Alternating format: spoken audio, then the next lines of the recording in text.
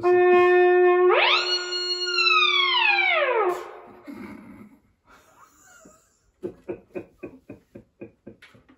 taking a new direction. Ooh. I've been wanting to get my hands on your whammy for a while. Now.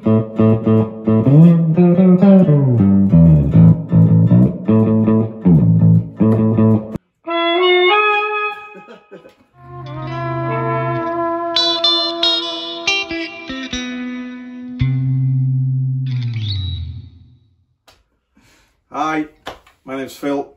I'm JJ. Welcome to the Distorted Trumpet Show, another exciting episode in the world of pedals.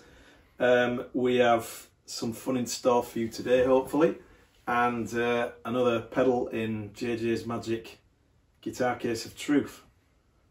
So, what have you got, baby?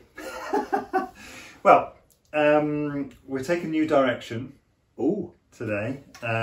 Nice. It's a classic. We're going back to the late 70s. Okay. It's something that you'll see on a lot of boards. I mean, let's just go for it. Ready? Drill.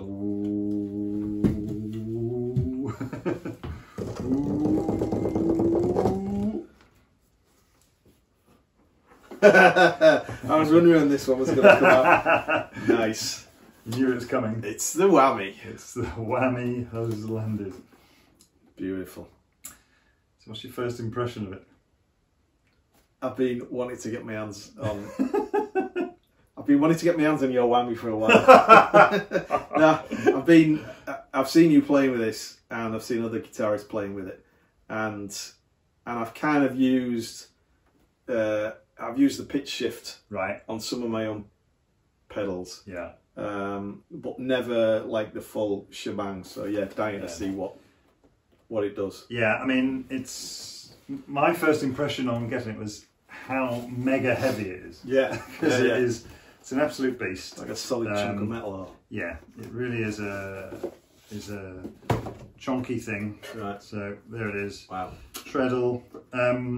So let's do a little bit of whammy history. So the whammy is a pitch shifter. It was started in 1979 by a company called Digitech. And they've been through various iterations. The current one is a 5 or a 5, what's it called, XT, I forget. But this is a 4. Okay. There's a whole thing about, do you understand the polyphonic and monophonic stuff? Vaguely, not to the point of being able to explain it to somebody. Okay. No. So the newer versions of the whammy are polyphonic. So if you play a chord as a guitarist, it's probably not going to affect you very much. But as a guitarist, if you play a chord, it has this polyphony, so multi notes, so it can handle all those notes at one go.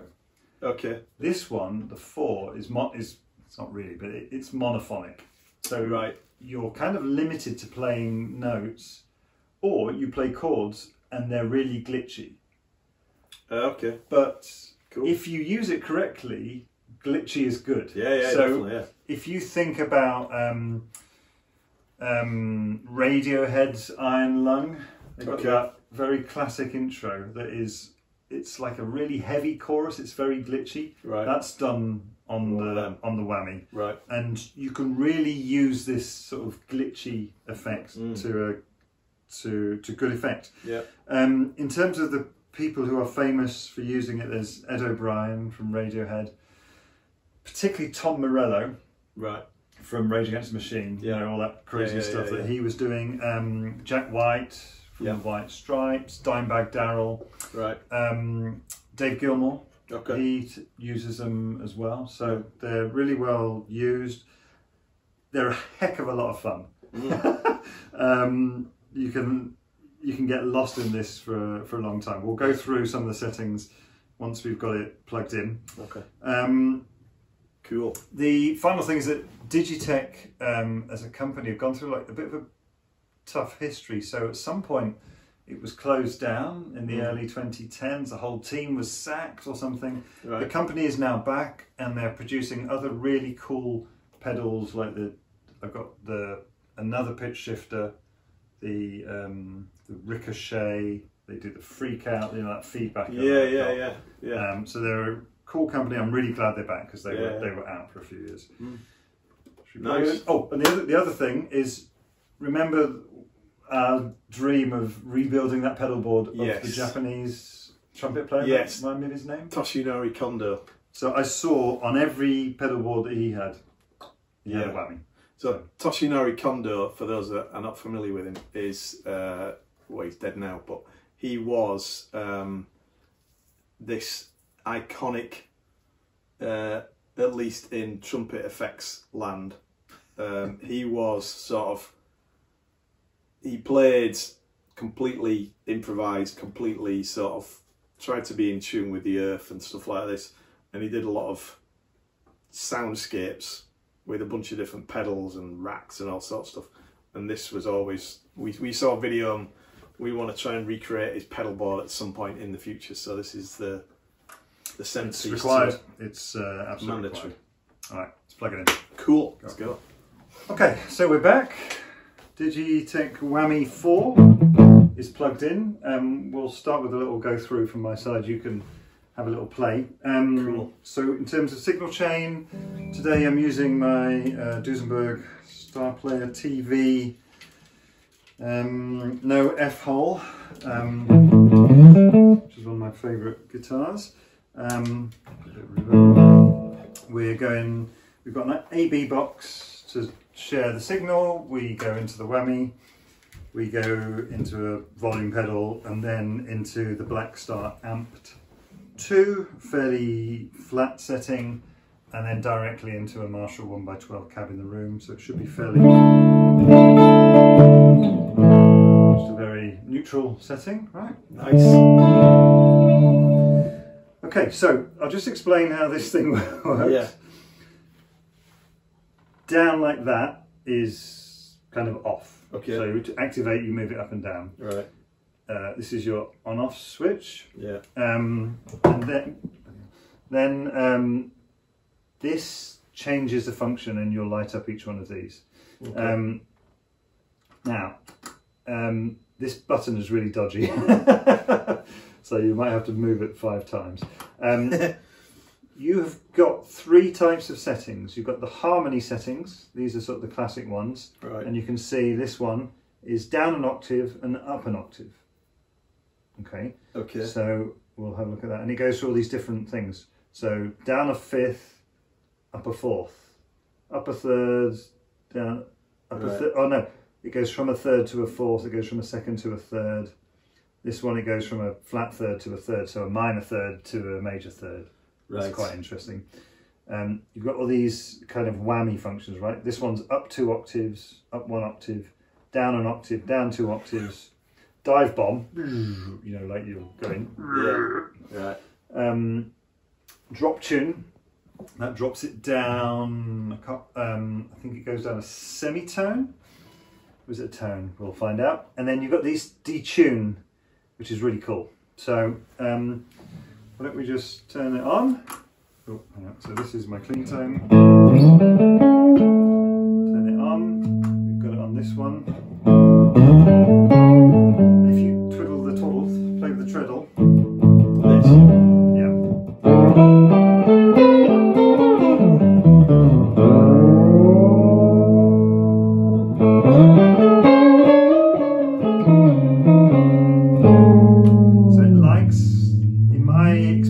To sort of always go back to sort of home. Yeah. And it's nice to sort of, and then, but always nice to go back home.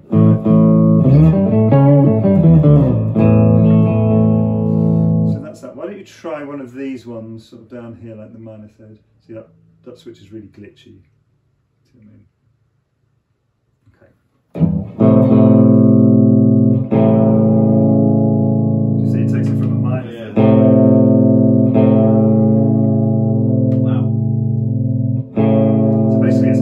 So it's taking the signal and giving it back with just a bit of choose, and then you can pick all these different settings, fourths and fifths. Let's pick another one at random.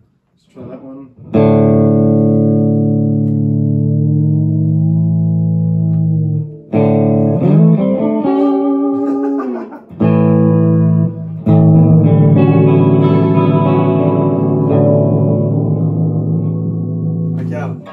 I can't wrap my head around how this is actually working. Like, so you're getting the note and the digital note as well. So for example, let's take this one at the bottom. Okay, let's turn it off. So if I play this, I'm just getting an A. right. Now if I turn this on, I will get a with, let's complete it down. Yeah. Should be a minor third, and then that's going up to a major third. Yes, so you're okay. getting the A plus a C or a C sharp, Right. and in between you're getting who knows what. Okay, now. Wow. So,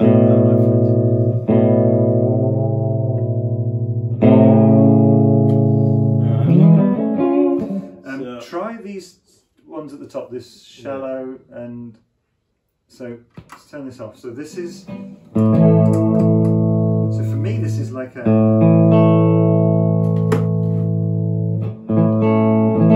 this is almost like a chorus, so it just detunes everything. So it's almost like a it's like a unison. And the more that you press it down, the deeper the effect goes.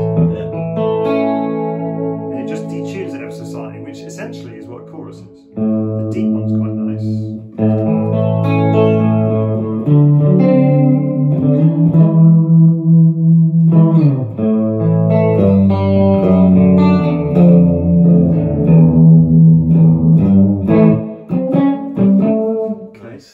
Let's try a classic. Let's do this one. So this is a sort of...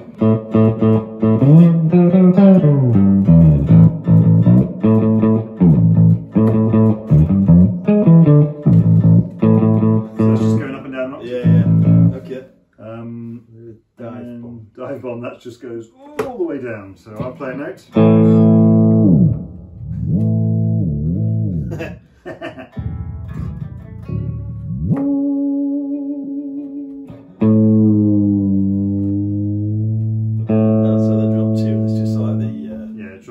Is that semitone? It's fine. It's a tone. Tone, yeah. Wow. There we go. All right. Nice. A lot of fun. Let's get the old Trumpington on it. So let's start the beginning, right? Yes, absolutely. So this is surprisingly the pTrumpet HyTech, which has so far been in every video because I love this instrument, through the Yamaha Silent Brass mute, cabled into JJ's rig. So clean tone.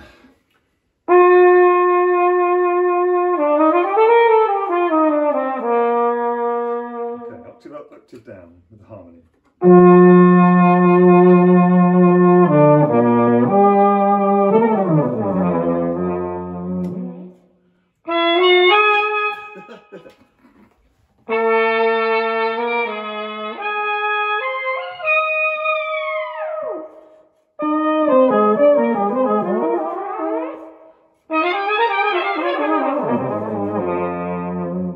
So that is octave up, octave down. Yep, nice. That's quite fun because it's kind of defined. Let's pick. Let's go to. I like this. I do like this minor third, major third one. There we go. Clean.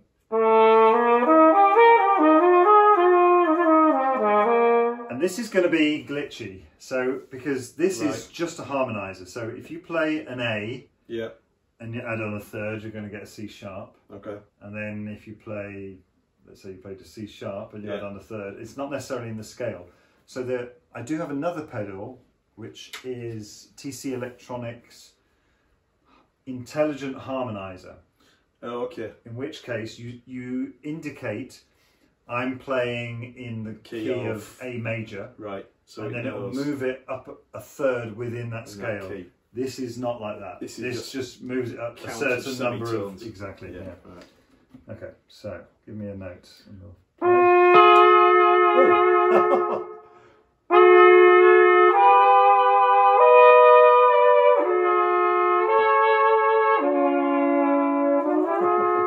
I like that. It's beautiful, isn't it?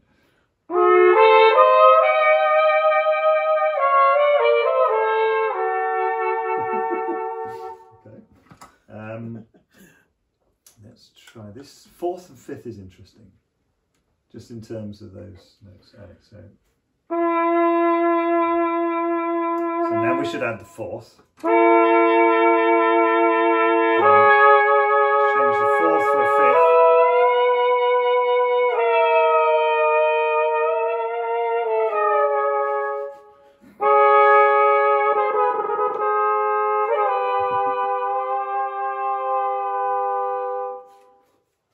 I mean, there are moments when that is. I think I've found using this pedal. Well, two things. One, the power supply is really annoying. This one takes some really heavy duty power supply. Right. The new one, I can't remember if it's the 5 or the one that was after that. This super polyphonic one has a normal 9-volt power supply. So that's the one thing I've found. Okay. The other thing that I've found is that if you set it up right for the right song. Yes, you can get something really great, but for me it's almost more of a studio tool. It's not something that I'm able to use in a gig unless I have an up an octave, down an octave. That's where I've used it. Yeah, it would be. Yeah, I can appreciate it. It's like any of the pedals, the ones that have got loads of buttons and clicking through stuff. Like using them in a gig, unless you're slick with it, is not going to be. No, it's not going to be fun. Is it? All right, let's try these choruses. I'm interested to see. This thing is so low. Can't even get it there. Okay.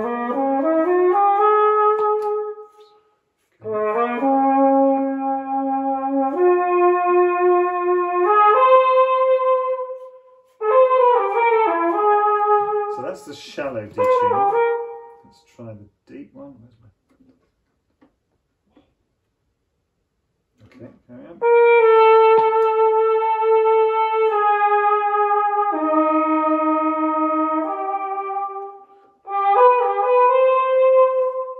And with the trumpet being obviously a polyphonic, a monophonic instrument, you don't get that same glitchiness coming through. It's more just single notes.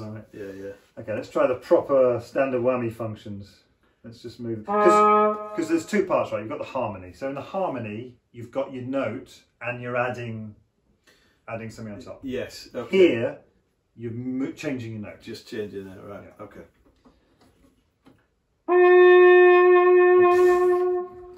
Didn't press it.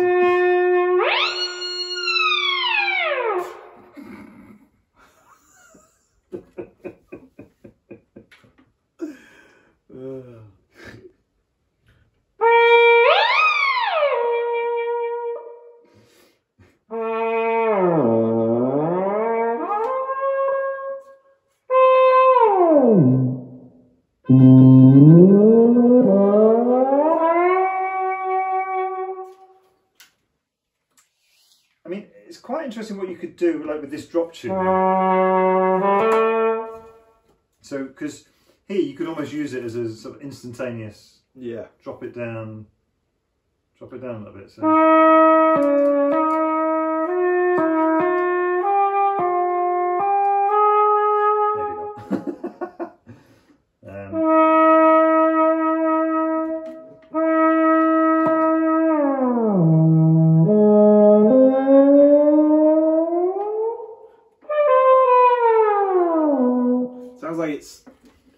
It sounds like it's playing with a trombone. It does, you're right, it does.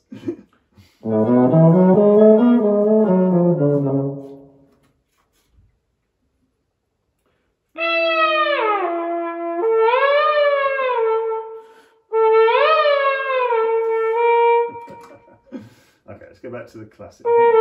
For me, this is the classic setting, up and up.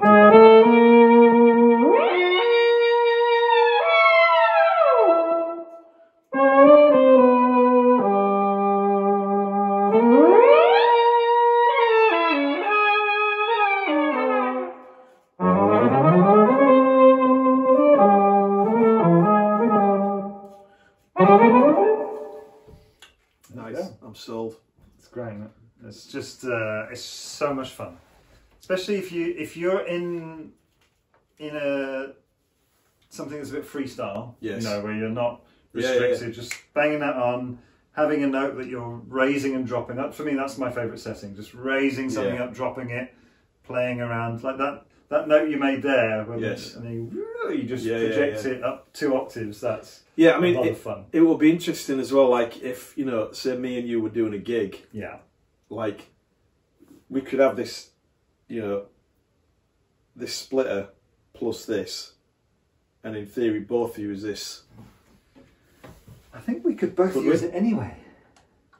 What, at the same time? I think that's what we were doing earlier. This should be both of us.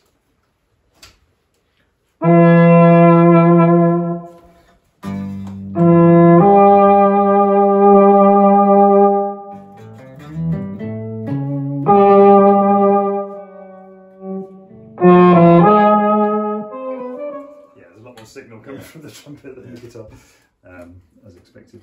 We could both use it at the same time, right? And then we would synchronise the things. Yes, that would be very cool. Shift in that. That would be very That'd cool. be a lot of fun. That's something to explore. Also, the other thing as well is, which has been kind of your mission from day one on this, like, for me to have one of these, I need to buy a bigger pedal board.